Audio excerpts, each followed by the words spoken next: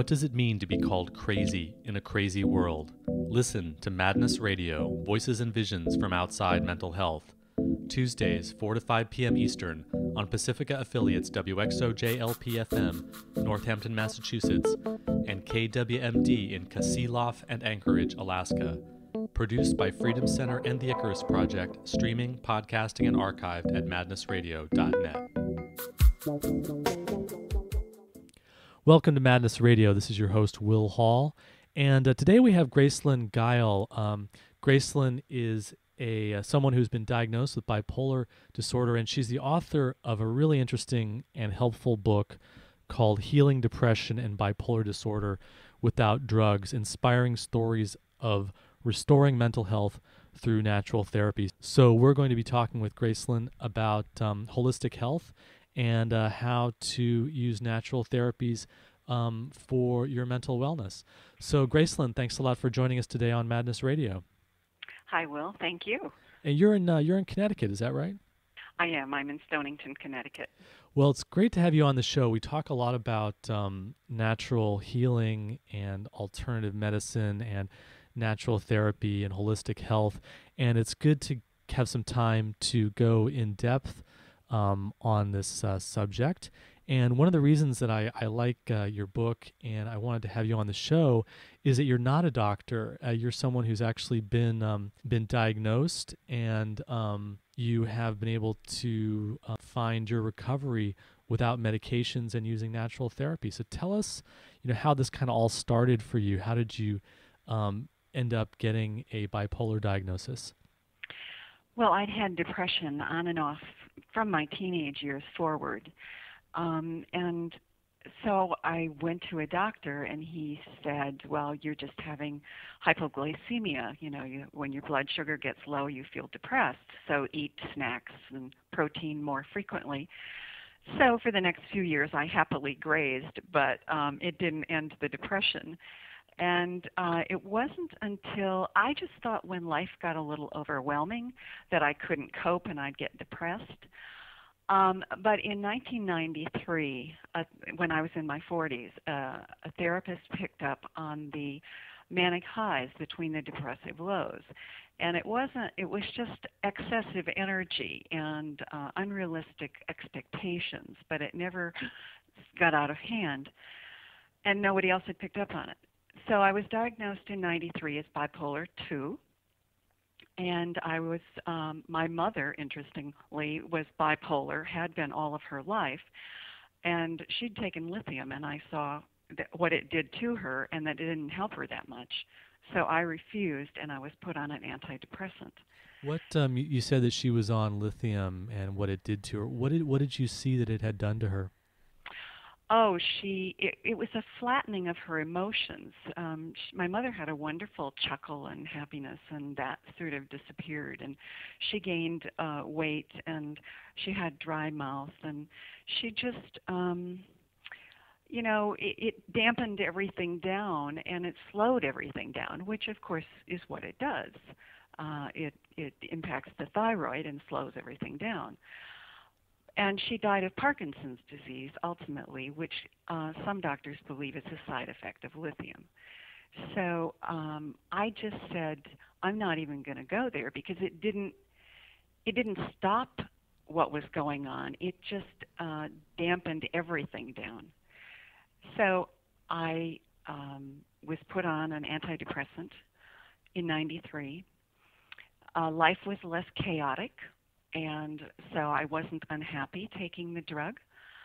But in 1994 and 95, I started growing breast cysts and tumors so rapidly I had surgery twice in 12 months.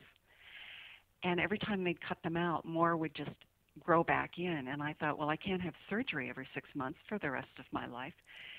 So I started looking for what was causing this sudden growth of tumors, and they were benign, so I had time to figure it out. And it turned out I did a 2-year process of elimination, systematically eliminating every toxin I could think of. And it finally came down to the only toxin I was still taking in was the antidepressant.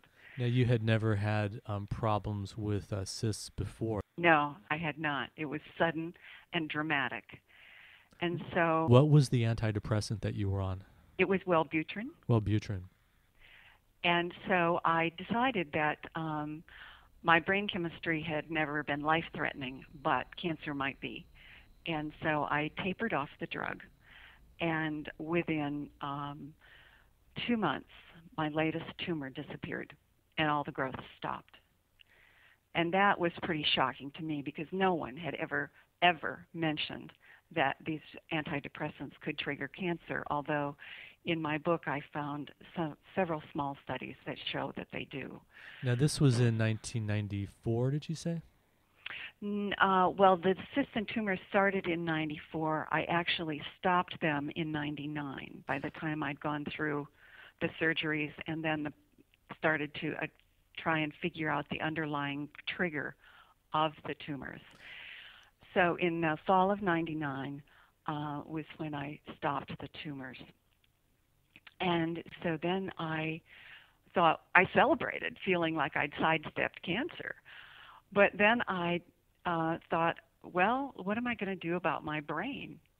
And so I just decided I was not going to do those medications. If I could figure out what was causing the cysts and tumors and halt them, maybe I could figure out what was causing my brain to malfunction and stop that. That's an amazing story. So you really on your own, you didn't have any kind of help or support suggesting that the antidepressant, the Wellbutrin, was causing the tumors, but just as a process of elimination, you kind of came to that conclusion yourself, and then I had two clues. When I developed the tumor that disappeared, I'd had it biopsied by a cancer clinic outside of Boston to see if it was malignant, and it was benign. But while I was there, I said to the doctor, you see women with breast cancer all the time. Have you casually observed that they have more breast cancer? And he said, we haven't looked at that, but we have casually observed that they have more breast discharge. So we know these drugs are impacting the breast tissue. And before that, I'd asked my psychiatrist who prescribed the drug to check the clinical trials of Wellbutrin. And it showed that they had caused an increased incidence of mammary tumors in the mice. But the mice were being given 9,000 times the amount a human would be given by weight. And so those results were deemed inconclusive. So looking at those two clues was what made me decide that it was worth, you can always go back on the drug, to go off the drug and see what happened. Now, Gracelyn, you really took a tremendous personal initiative, and you did all this research and were very thoughtful about it and educated yourself, and that's what I think is really interesting about your book and your work. What kind of background do you have that kind of led you to have this critical, independent thinking approach to your own healthcare? Because obviously you weren't just doing what the doctors were telling you. No, I wasn't. And I think by nature, I've always been a little bit of a rebel. I'm sort of in the 60s generation where we don't take the word of the government or any big organization as fact. We sort of are independent thinkers. And my husband says I have a stubborn gene. And I tell him, no, I'm merely persistent. But I am a very independent person, and I love to read. And so I just said, I think that if I can stop cysts and tumors, there must be something I can do with my brain. But I couldn't find a single psychiatrist or even a research center at first. I called Johns Hopkins, where I know they've done brain chemistry research center, and the conventionally trained doctors almost hung up on me. They were uninterested, totally wrote me off as a bipolar person who was wacko, and wouldn't even talk to me. And I couldn't find a doctor, so I started reading. And I came across independent, well-trained doctors who had written books, and particularly one, Dr. Carl Pfeiffer, who had a clinic in New Jersey in the early 80s, and he treated schizophrenia holistically. Now, is that the orthomolecular medicine approach? Yes. Mm. But I had never heard that word before, and I just knew that I'd found his books. So I read a couple of his books, and then I went looking for Dr. Pfeiffer, and I couldn't find him. There was no clinic anymore in New Jersey. But I found a clinic called Pfeiffer Treatment Center outside of Chicago. So I contacted them, and they too have been treating all brain chemistry disorders just using vitamins, minerals, and amino acids since 1989. And their director, Dr. William Walsh, had collaborated with Dr. Pfeiffer, who unfortunately Dr. Pfeiffer died in 1989, and that's why I couldn't find him. Now, Gracelyn, let me back up just a second. So it sounds like you were recommended to be on lithium, and then because of your own experience seeing what it had done to your mom, you decided to go on Wellbutrin instead, which is itself is a really interesting story, because a lot of doctors would say, well, actually, you need something heavier than Wellbutrin, and Wellbutrin is an antidepressant. It's not going to help you as much, but you really asserted yourself and you decided, no, I don't want the lithium. And then it sounds like the Wellbutrin was helpful, but because of the problems with the tumors, you went off of it. Now, when you went off of it slowly, which is also a smart thing to do, is to taper off of it. You had a recurrence of the difficulties that had brought you to get on the medication in the beginning? Is that right? I did. The mania came back and the depression came back because I wasn't doing anything for it. And when you use alternatives, the same thing will happen. Whatever you're using to end the symptoms, be it a drug or be it vitamins and minerals, you have to continue that, or the symptoms will come back. And but my symptoms had never been life-threatening, and I had always been able to function. But as I got older, they got more pronounced, and I was struggling more to function. And stress can also make your symptoms dramatically worse because the stress hormones are pouring in and adding to the mix. So I went off of it, and I put myself under the care of a psychiatrist who had absolutely no belief in what I was doing.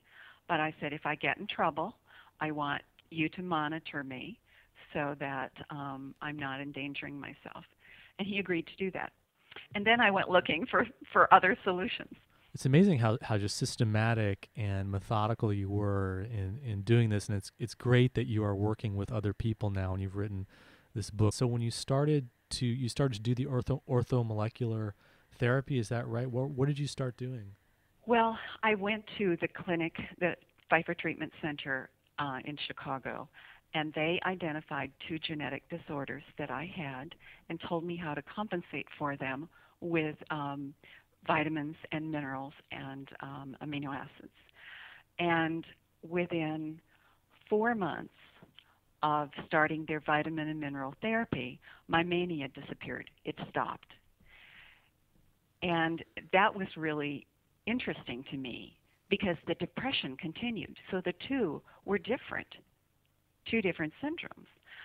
And so then the depression continued for another 15 months, and it was because it was no longer interrupted by the mania. It was very hard to live with, and I became borderline suicidal for the first time in my life. And but the stubborn gene kicked in, and I just refused to give up. And I just said, I am going to figure this out. And when I could not help myself, I say that the universe provided an answer because a total stranger called me from Kentucky, checking out the Pfeiffer Treatment Center because I'd given them permission to give out my name and phone number. And he said his wife was stuck in mania. And I said, well, they ended my mania really quickly, but they haven't been able to figure out what was causing my depression. And he said, oh, there's new research out, and it's using fish oils with a doctor at Harvard did clinical trials using fish oils with bipolar patients with great success, and his book is just out.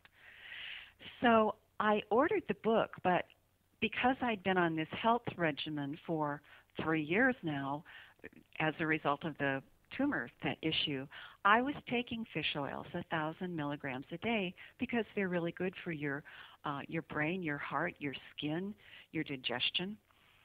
And in the clinical trials, they used 10 grams a day, but in the book, Dr. Stoll said he thought 5 grams would be enough. And today, the accepted, this was before this was widely known, the accepted dosage for bipolar and depressed patients is now 3 to 5 grams a day of fish oils.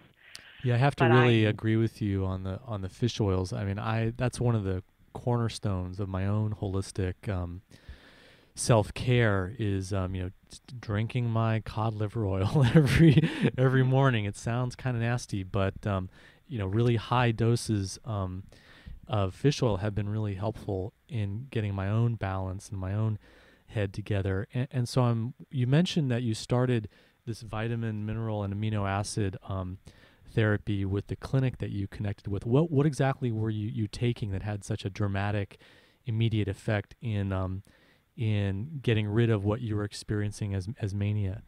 Well, I was taking, when you are diagnosed, there's 4 genetic triggers that have been known since the 1960s that are very commonly known, except by conventional medicine that doesn't want to go there. But it's pyroluria, overmethylation, undermethylation, and metal metabolism. And what these are, except for pyroluria, which I'll talk about in just a minute, the last 3 are errors of metabolism, and they can be compensated for using specific amino acids.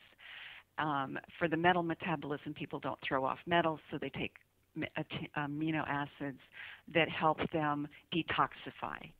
For the over and under methylation, methylation is a biochemical process that happens in your body 1,000,000 times a minute. Every cell does it. And if you overmethylate, you take some things, which I talk about in the book, and if you undermethylate, which I did, I take methionine, 500 milligrams, 1 capsule of methionine a day to compensate for that genetic disorder. The pyroluria, when your body produces the red blood hemoglobin, you produce a molecule called the cryptopyrrole molecule. Now, normally that's not a problem. The body just dumps what it doesn't need in the urine and it's gone. But in this disorder, you overproduce the cryptopyrrole molecule, and it has a chemical affinity for zinc and B6. So they're attracted and bond onto that molecule, and when your body dumps the excess, you're being stripped of vitamin B6 and zinc. So all of my life, I had been zinc deficient because of this. Zinc and copper are the 2 metals that we need in our body for health. They get tested when you get your blood test. And they hold each other in balance. And if you have not enough zinc, your copper elevates. And elevated copper causes mania and violence, anxiety. And so it's very simple, except it's not simple. And so I just take 100 milligrams of zinc a day, knowing that my body dumps most of it, because that would cause a zinc overload in a normal person.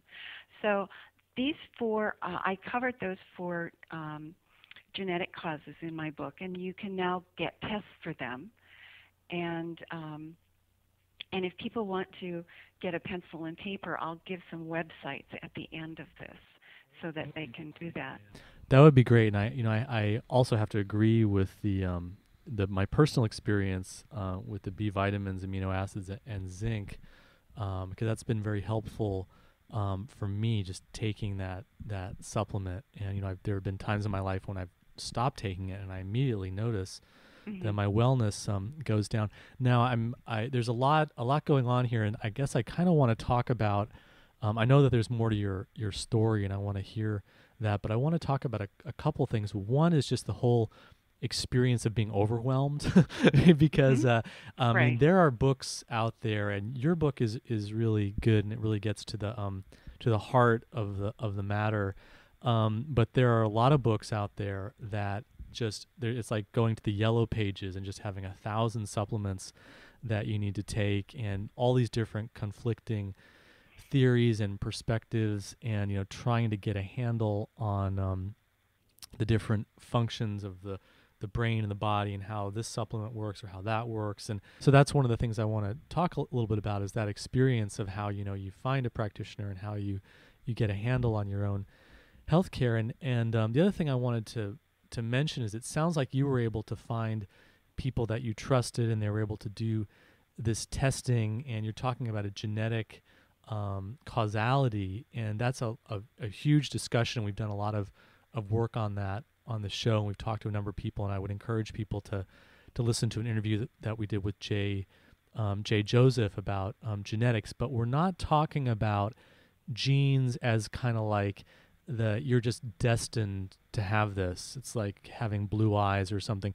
We're talking about a much more complicated view, and please correct me if I'm wrong, because you've studied this, a more complicated view of genes, where genes are kind of like a storehouse of possibility, and they get turned on or turned off based on the environmental interactions. And so it's less of a blueprint model and more of a dynamic model with the environment. Is that right? It's true that diet and pollutions, all of these things impact the genes. And what they're learning is that you can have a genetic tendency, but it may not get turned on if you have adequate nutrition. And so what I have evolved that's not covered in the book is a simple way of looking at this that I've dubbed it Sherlock's process. And it's a healing process where the first thing you do is you look at adding the nutrients that the body must have to function. And then you next look at all the possible causes and eliminate whatever might be triggering the problem, because those can be environmental toxins, it can be lack of sleep, it can be any number of prescriptions that you're taking. And then the third thing, after you deal with those two basic categories of causal factors, then you start looking at maybe some emotional factors, because the other thing that can trigger bipolar and depression and anxiety are emotional trauma, rape, incest, war, things that have a huge emotional impact. So those are the three segments that I suggest people look at. And I call it Sherlock's process, because you just look at trying to explore and detect what the body needs, what you need to eliminate, and then other potential underlying causes. Yeah, I really like that. It's a very pragmatic approach, because I couldn't recommend to everyone that they do X, Y, or Z, because people do have different experiences. I've had friends and people that I know who have gone to holistic health people and done a lot of different kinds of supplements. They've gone to naturopaths, or they've gone to acupuncturists and tried a lot of the things that have really helped me, and they don't help them. And so there is a real diversity, and there's a real mystery here. And I don't think either one of us are saying, hey, everybody, just go do orthomolecular and that's going to solve your problems. I think it's worth trying, but I think there's a lot of different things that are worth trying. And ultimately, it is like a Sherlock Holmes process. It's an exploration and experimental, pragmatic thing of finding out what is helpful for people, because sometimes it's not even the holistic health thing at all. It's an emotional problem. They've got to get out of an abusive family situation, or it's a poverty issue. If they can just get back on their feet with housing and a job, having some stability, then the stress changes and things start to unlock for the person. So I really like the pragmatic approach that you're taking with this.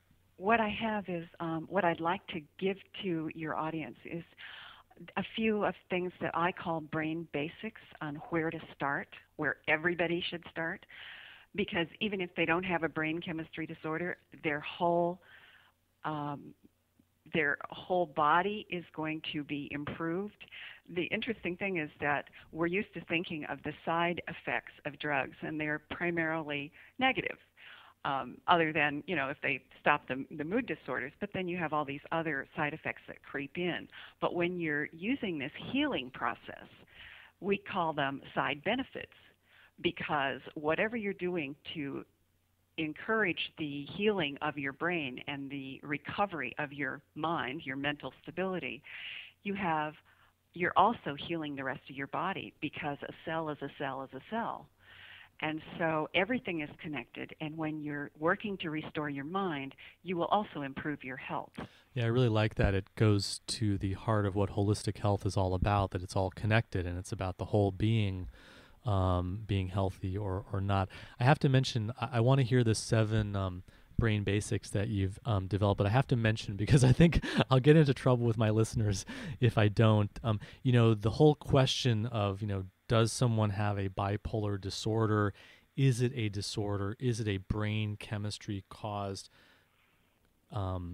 problem?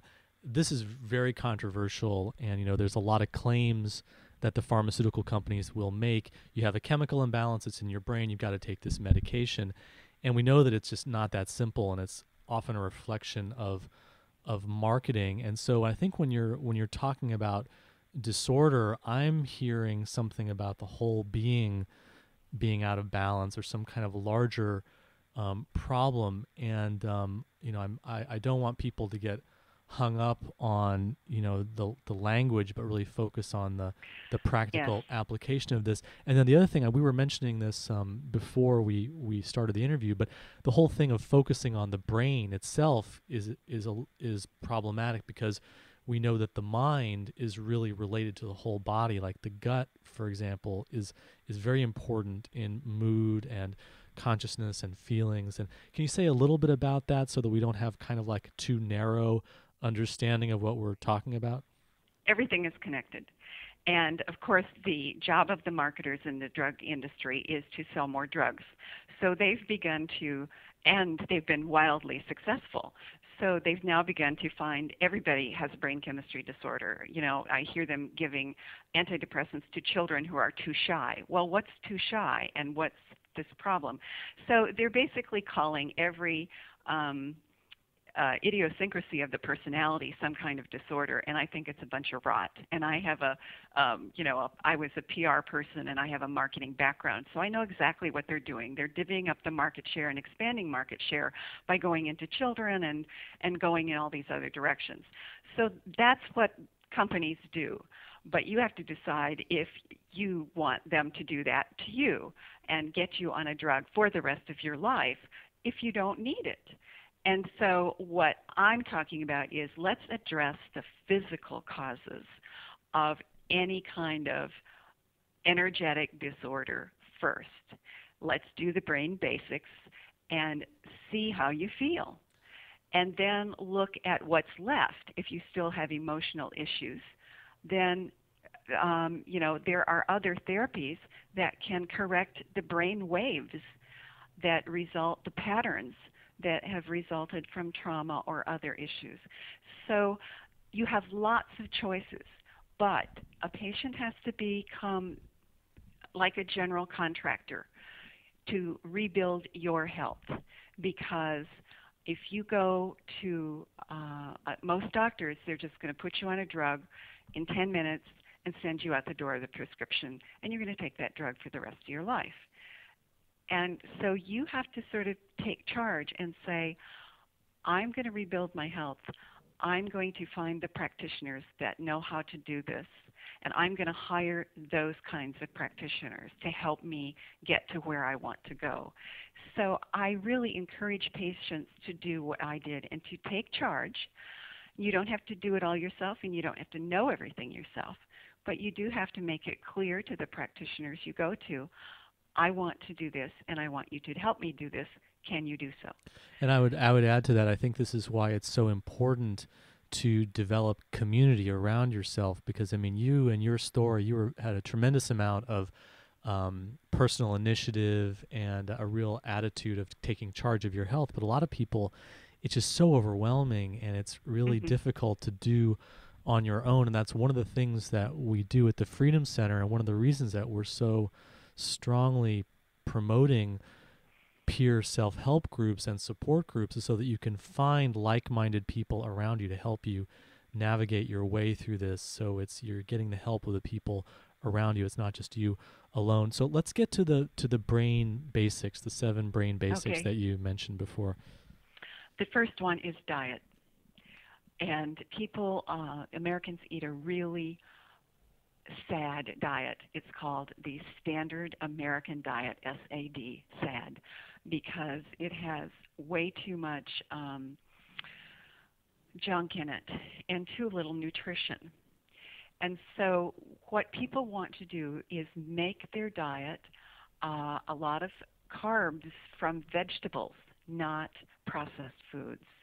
So you're trying to avoid things in a box, things in a can, and go to the fresh produce counter and buy things that are fresh, green, and alive, because that's where the nutrition comes in. And you want things that are very colorful, because that's nature's way of indicating different nutrients. So you want reds and yellows and lots of greens.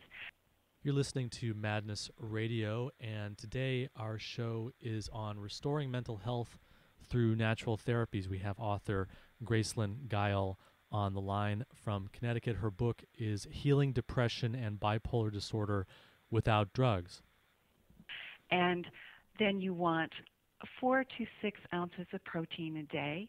And I choose not to eat red meat because of all the additives that are fed a lot of meat, cattle. But I eat poultry that is organic. I eat fish once or twice a week. I eat soy, and I eat beans, whole grains, except I have celiac disease, and we'll talk about allergies in a second. And so I can't eat some grains, but I eat brown rice. And you want dairy products, but organic, so that you're not getting the growth hormones that are fed to the cows of unorganic things. And you want 4 to 9 vegetables a day, 2 or 3 fruits of different colors, and good fats. Now, the easiest way to get that many vegetables is to have a big salad at lunch, or to have a salad at dinner, or to have vegetable soups. You can figure it out, but this is what you want to do to get all the nutrients that the body needs to function. Do the best you can. Some people say, oh, I can't possibly do that. All I'm saying is do the best you can, but understand that what you take in is the fuel that all of your cells, including your brain cells, have to use to function. And you wouldn't think of putting sugar water in a Porsche, but yet that's what people are feeding their body and expecting this much more intricate organism to function on. So cut out the sugar, cut out the caffeine, and give your body nutrients. So the diet is important. Fats. You talked about fats. I talked about fats. These are good fats. The omega-3 fatty acids, which are the fish oils, but they're also found in some greens. Purslane is a green that is the highest in the omega-3s, and it's the 9th most common weed in the world. What is that? Say that again. Purslane, Purslane.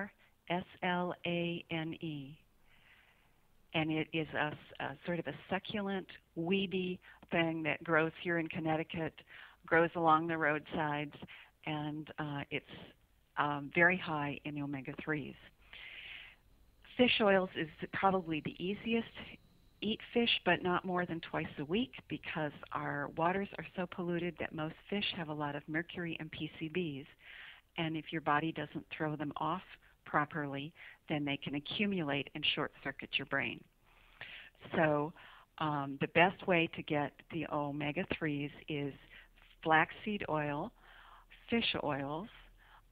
You can do some cod liver oil, but I wanted to say Dr. Stoll said to be careful about taking too therapeutic levels of cod liver oil, because you might get too much vitamin A. And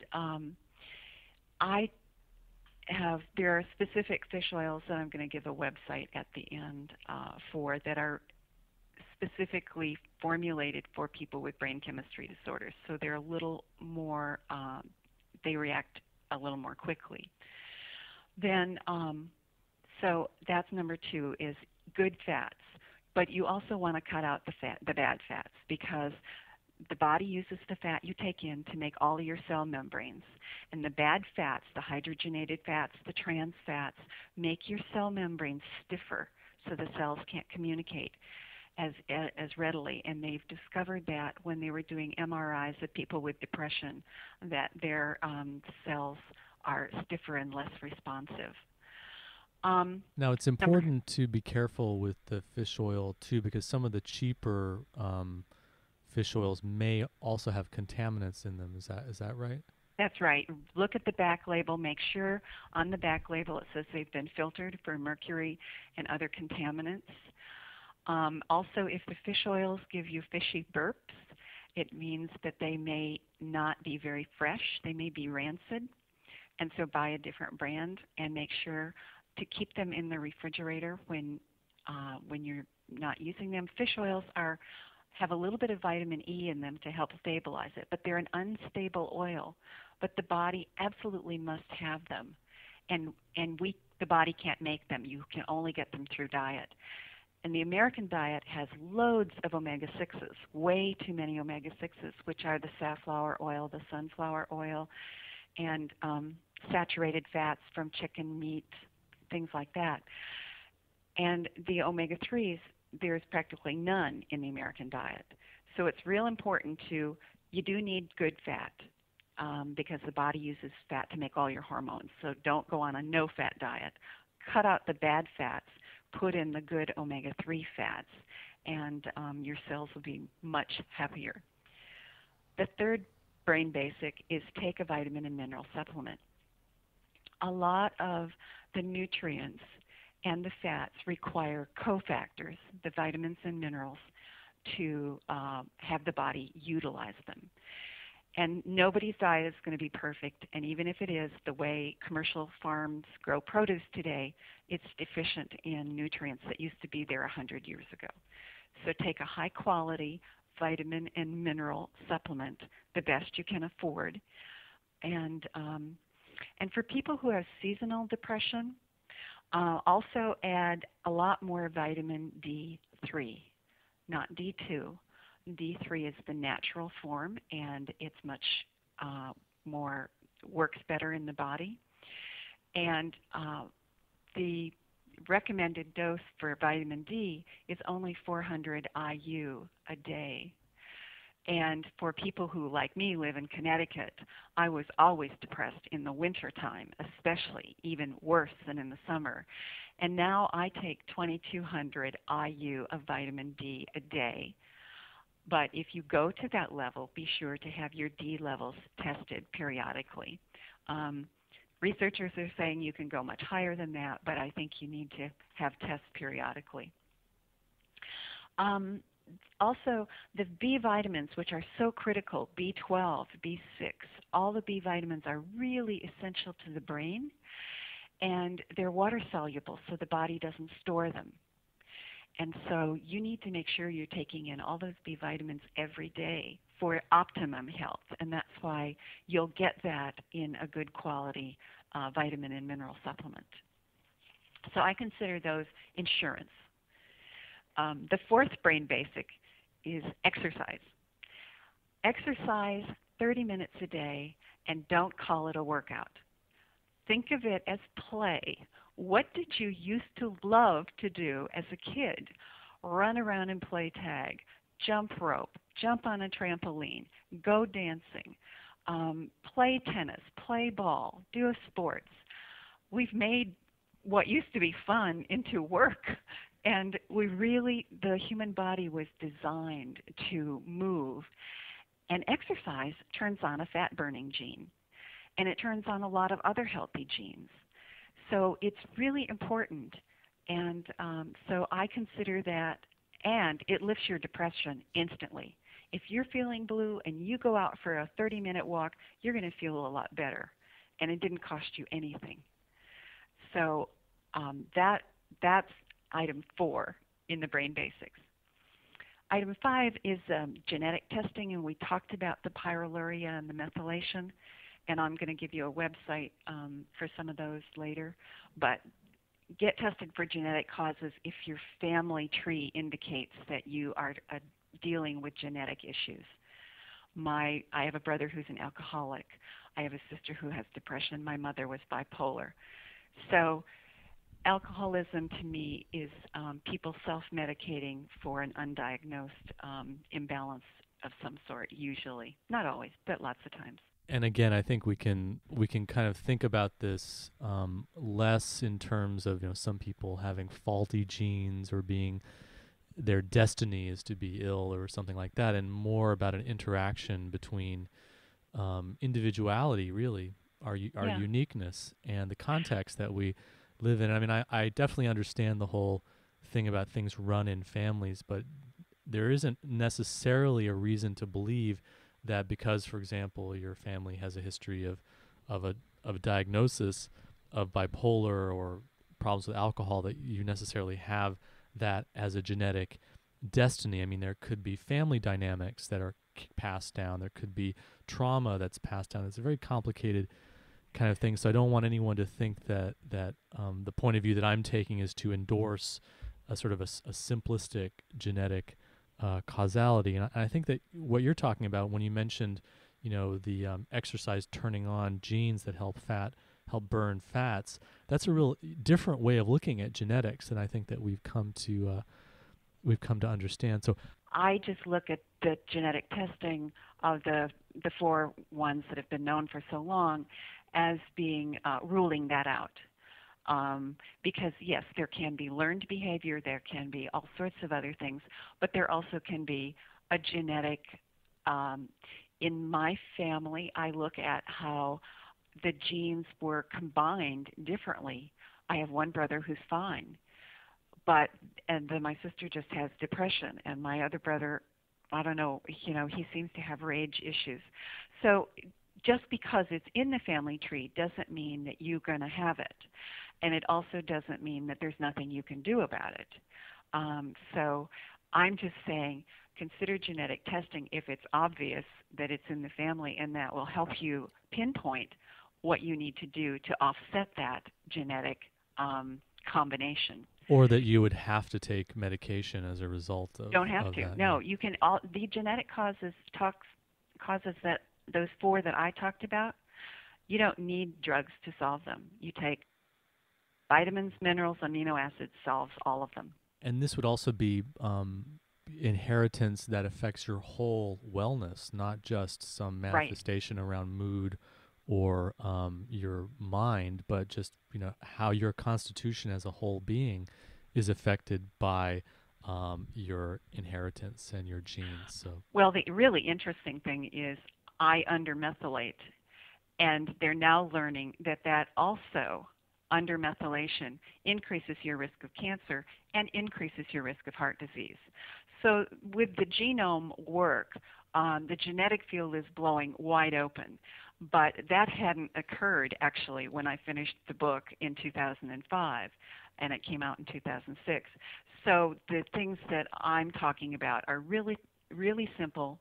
They've been connected to mental imbalances for 40 years. And so it's very simple to compensate for having that genetic combination. Using the supplements and the therapies that you've talked about. Right. So what are number 6 and 7 on the list? Number 6 is a lot of people who have mental disorders or mental illness, I guess I would prefer to call it. It's because to me it's an illness, just like cancer or heart disease. It's an illness, and there's something you can do about it, and there's physical causes, and there's treatment that doesn't have to be drugs.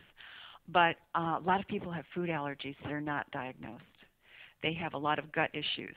I think I mentioned to you that the serotonin, which is what the SSRIs are, antidepressants are trying to hold in the synapses of the brain, 95% of serotonin is made in the gut, not even in the brain. So having your digestion work fine is really important. And it's believed that 60% of the population have digestive problems. And it's in talking to the people that I interviewed whose stories are told in the book, I found that many of them had undiagnosed um, digestive problems. And at the clinic that I went to, the Pfeiffer Treatment Center, they automatically, in the natural supplements that they make for their patients, they automatically put in amino acids that help people to absorb the nutrients and to address the digestive issues. Yeah, I would have to really agree with that one as well, because my own food allergy situation, as people who know me, I mean, I have a lot of limitations in my diet, which I'm glad about, because once I learned what my allergies were, I started to feel better. Well, and did you do NAET? No, but it's on the list. Okay, because I got rid of the allergies that I had, and I had a dozen of them.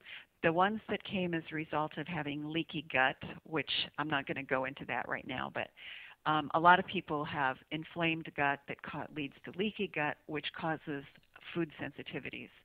The NAET eliminated and ended all those food sensitivities, but it did not totally eliminate my reaction to gluten, celiac disease, which is, I'm a type A blood type, and there is a wonderful book that talks about foods that are appropriate for different blood types. So the good Um, news is that if people who do discover that they have food allergies, there are some ways to work with that and maybe overcoming the that's allergies. right.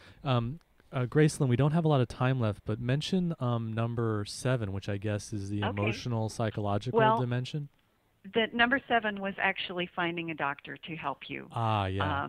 because this can be complicated. Not everybody has all the time that I had or loves to read, and I think that they can. The types of doctors are important. They need to have been trained to use alternatives. Most of your conventional doctors are trained to use drugs or surgery, not very much about nutrition and healing other ways. So the doctors that can help people are naturopathic doctors, and they are called ND, orthomolecular doctors, who tend to usually be MDs that have gone on to learn about alternatives. And and what I suggest that people do is that they, if they can go online, they use a search engine, put in ND, and put in the name of their town or a city near them to see who's practicing near them. And then also orthomolecular, and put in the name of their town or city, and see who pops up from that kind of a search. I You'll know that still your book also mentions acupuncturists, which has been really Yes, helpful for me. acupuncturists can help you a lot with allergies, and also there's. Would you like me to give you some websites, or is there enough time? Yeah, just a couple would be good. Okay, the fish oils that are the ones by Dr. Stoll, who were specifically formulated for brain chemistry, is Omega, www.omegabrite.com. And there is also a vitamin and mineral supplement that's specifically created for people with mental illnesses, and it's www.equilib.us. And those are in my book as well, but those are two supplements that are specially formulated for people with mental illnesses, and they're quite helpful. Now, again, I don't think either one of us are saying that there's any kind of magic bullet or a one-size-fits-all solution, but I do think it's really smart to do what you've done, which is to take a look at the research that's out there and to come up with some of the most likely best places to start and start experimenting with some of the things that you're talking about, and seeing if that doesn't improve your health, because so many people, personally, my experience has been, and so many people that I've talked to have found that exploring holistic health approaches can really dramatically affect experiences they get ended up with a diagnosis of mental illness. But the one piece that we don't have a lot of time, Gracelyn, and this has been really interesting. It's such a great topic. Your book is called Healing Depression and Bipolar Disorder Without Drugs, Inspiring Stories of Restoring Mental Health Through Natural Therapies. And we could do a whole other show, many shows about this. But one thing I do want to mention at the end is the whole issue of class politics, of money, because just the things that you've described are not going to be covered under people's insurance. A lot of people don't have insurance, and even if we start to get better universal health coverage in the U.S., it's not very likely that there's going to be adequate coverage for alternatives and for the actual treatments that people need. So I'm wondering if you have any thoughts about how we can maybe turn this into an activist issue, because I feel, and I'm sure you would agree, that health is a fundamental human right, and if people are not getting helped with mainstream treatments, and in fact the research says that a lot of the mainstream treatments are harmful, if there are people who do need to look to alternatives, that should be funded. It should not be about who's poor and who's rich and who can afford these things. So Right. what are your thoughts about that? Well, I have patients and consumers have much more power than they realize, because how they choose to spend their money is where there's growth in the medical industry, and the medical industry pays attention to that. So if you start using alternative doctors who've been trained to do things holistically, then more doctors are going to get that training, and it'll be MDs as well, because they're not going to lose market share and watch somebody take all their patients away. So they're going to go that direction ultimately, and then the schooling will change. But I think what you have to do right now, and the interesting thing is that given the economic crisis that we're in, I actually think it could help, because our healthcare system is broken, and it's also bankrupt. Mental illness accounts for 15% of the cost of medical treatment in this country. Mental illness alone exceeds the total cost of cancers. So I think that if people indicate they want to use alternatives, and those of us who are now well and working as advocates for change say to the politicians and to the policymakers, listen, this alternative treatment, that's the other thing, this is cheap. I spent $3,000 out of pocket over a 2-year period to figure out my own illness. Now I spend about $150 a month for supplements that keep me well. Now that sounds like a lot when it's coming out of your pocket, but when the government compares that to what they spend to provide drugs for people who are mentally ill and stay mentally ill for all of their life when they could be healed using alternatives, you're talking a lot of impact on an economic level at a time when our government's really going to be open to saving money because they have to. We're in such a crisis. I think it's a really excellent point that what's threatened here is profits and the market of the mainstream treatments, but actually ultimately to society, this is going to be a lot less expensive approach in the long term. We will save money as a society the faster we embrace alternative healthcare. If people are listening, it's also important just to make connections with other people and get support and to be persistent, because there may be healthcare practitioners in your area which seem like they might be too expensive, but you might be able to work out a sliding scale. You might be able to work out a barter. You might be able to find some way to get the treatment that you need. And remember that food is, everybody has to eat, and how you use your food dollars is where to start too. Gracelyn, can you tell us your email address and how to get in touch with you? Yes, my email address is GGuyol@AOL.com. Gracelyn Guyol, thank you so much for joining us today on Madness Radio. Thank you very much, Will. This is Madness Radio, and I'm your host, Will Hall. We've been speaking with Gracelyn Guyol. She is the author of Healing Depression and Bipolar Disorder Without Drugs, Inspiring Stories of Restoring Mental Health Through Natural Therapies. That's it for this week. Thanks a lot for tuning in to Madness Radio, and we'll see you next time. You've been listening to Madness Radio, voices and visions from outside mental health. Madness Radio broadcasts every Tuesday, 4 to 5 p.m. Eastern, on Pacifica affiliates WXOJ LP-FM, Northampton, Massachusetts, and KWMD, Kasilof and Anchorage, Alaska. Co-produced by peer-run mental health communities freedom-center.org and theicarusproject.net. Madness Radio is hosted by Will Hall. Music producer is John Rice, with technical assistance from Jeremy Lantzman.